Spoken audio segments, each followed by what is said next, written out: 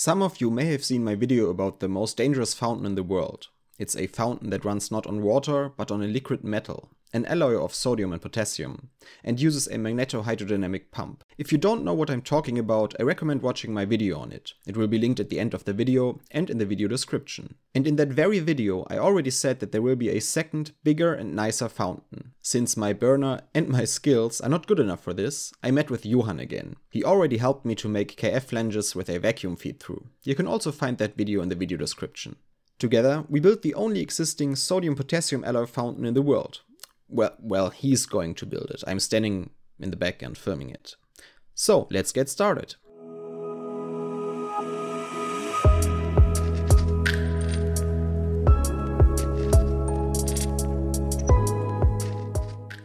Everything starts with the preparation. Johann makes the tools that he will need later. For example, a holder for the NS14 glass ground joint that will later be attached to the fountain.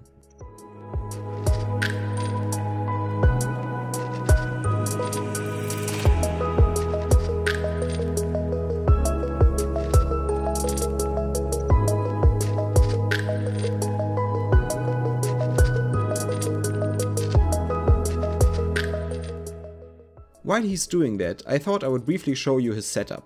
Johann uses 4 oxygen concentrators to get the oxygen for his burner. The burner is a beautiful Bethlehem Bravo, and the fuel is simple propane. Since it was the hardest part, we decided to first fuse the electrodes into the glass. For this, a glass tube was again slid over the tungsten electrode and melted.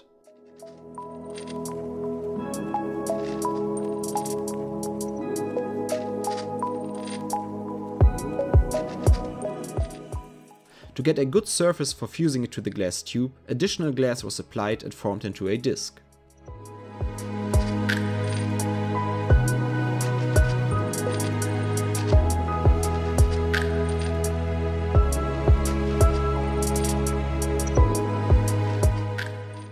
This prepared tungsten electrode was then fused into a glass tube.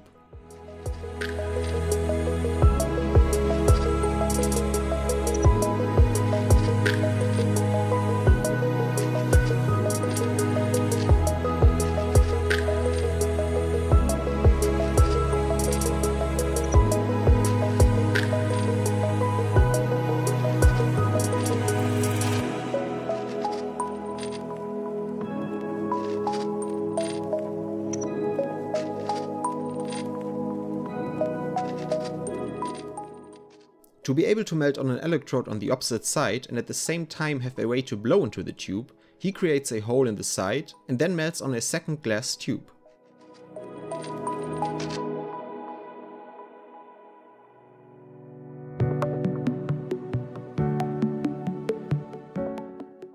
He then bends it so that he can continue to turn the glass piece in the same axis. When blowing glass, one is often confronted with difficult questions. In what order should you perform the steps, and how can you hold the glass part while you work on it?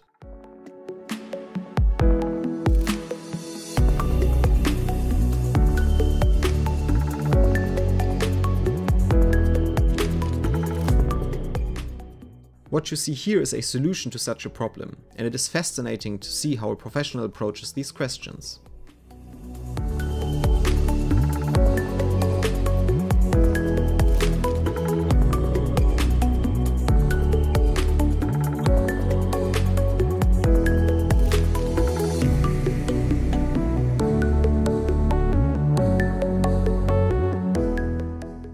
The second electrode was then attached to the opposite side. Unfortunately, the tungsten came into contact with the side of the glass tube and formed a sharp edge. These sharp edges are stress razors that promote the formation of cracks in the glass. I probably would have just said good enough and hoped, but Johann couldn't live with it. The inside diameter of the tube was too small to fit the tungsten electrodes. Sure, we could have tried a dozen times and eventually it would have worked, but we decided to use a larger diameter tube instead. So he tried again, and the second attempt was successful. As you can see, the tungsten is covered with a rather thick oxide layer, because it was held in the flame for a long time. I will try to dissolve it later with the help of some sodium hydroxide. Since the fountain needs to be cleaned anyway, this additional step is not a problem. Now let's continue working on the main body of the fountain. The 40mm tube was melted off at the end that will later be the top of the fountain, and a small hole was created.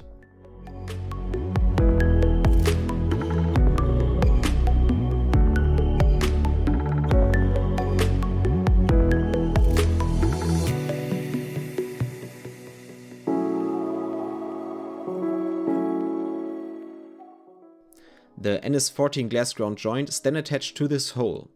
This joint is where the metal will at some point be added.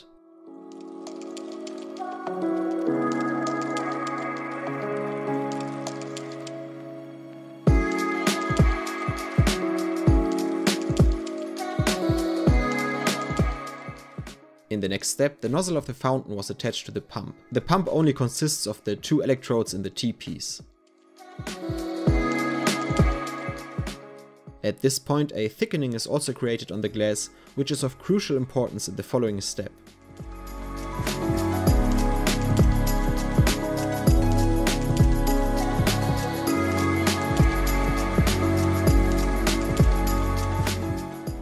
Johann opens a hole in the other end, which will later be the bottom of the fountain, to be able to melt the nozzle into the main tube. And here you can see the function of the thickening. It serves as a shoulder that rests on the edge of the hole and enables Johann to fuse both pieces together.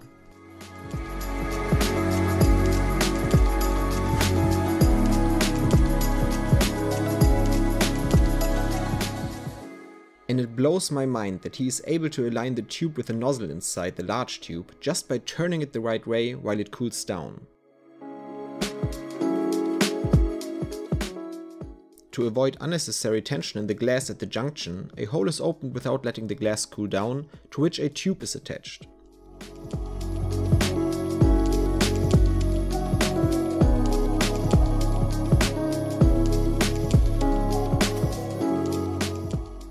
This tube allows the metal to flow from the reservoir back to the pump.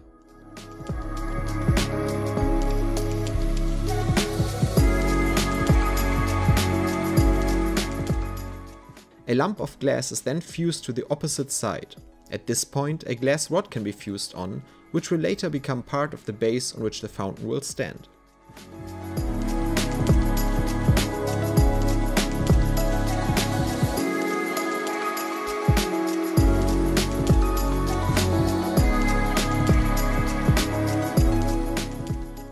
Since the metal alloy of sodium and potassium is highly reactive, I need a way to create a vacuum to remove residual moisture from the glass surface and then be able to feed argon into the fountain.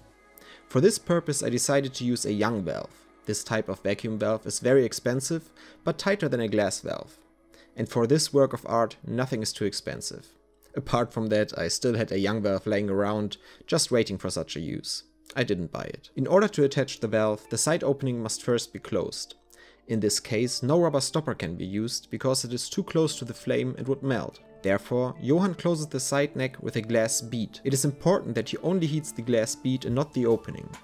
This allows him to create what is called a cold seal, which can be knocked off very easily later. If both pieces are heated, the glass will fuse permanently. With the side neck closed, the tap can be prepared to be mounted next to the NS14 glass ground joint.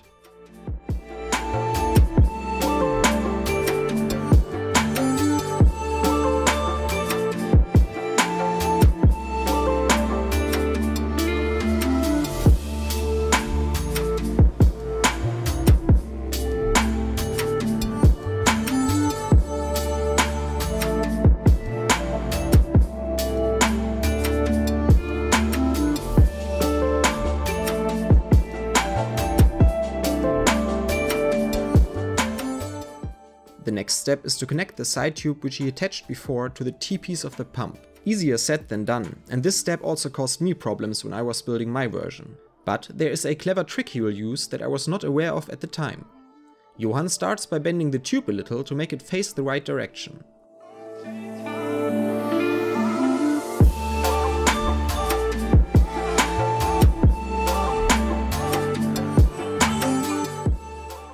Then he bends the long tube, which is connected to the T-piece, so that it comes close to the previously prepared spot.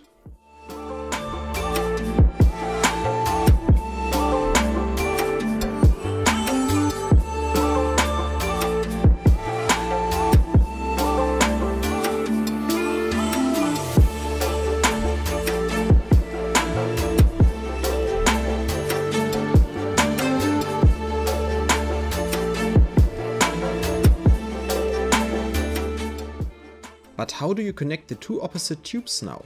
For this, Johann uses what is known as a Jesus seal. He heats both ends of the tubes and by blowing carefully, he moves them towards each other until they touch.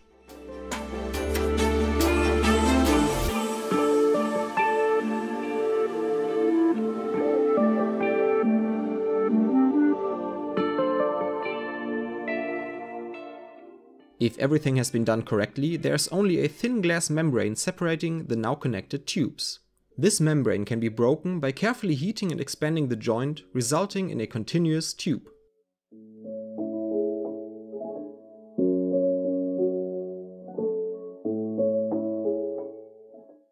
This technique requires the correct spacing of both ends of the tubes from each other and the correct thickness of the glass. What Johann makes look so incredibly easy is actually quite difficult.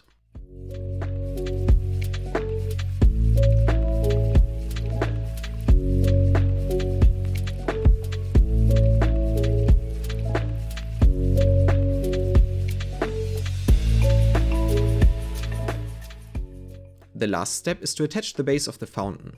For this, a glass rod is bent in the middle and both ends are temporarily connected with another glass rod so that he can hold onto it while working.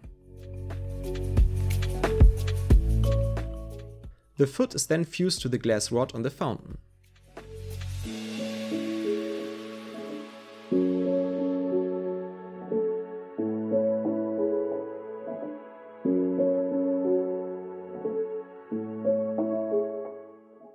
To ensure a good stand, both feet are angled perpendicular to the ground.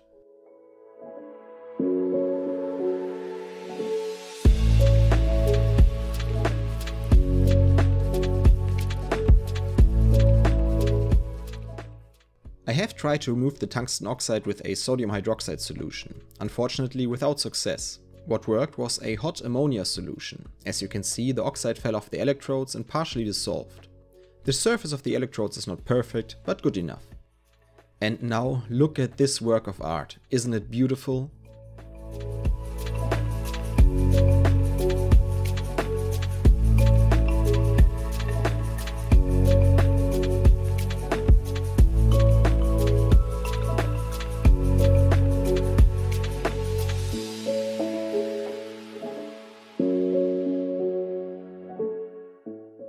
Before I can proceed, I need to have the fountain annealed to remove the stresses created by working on the glass.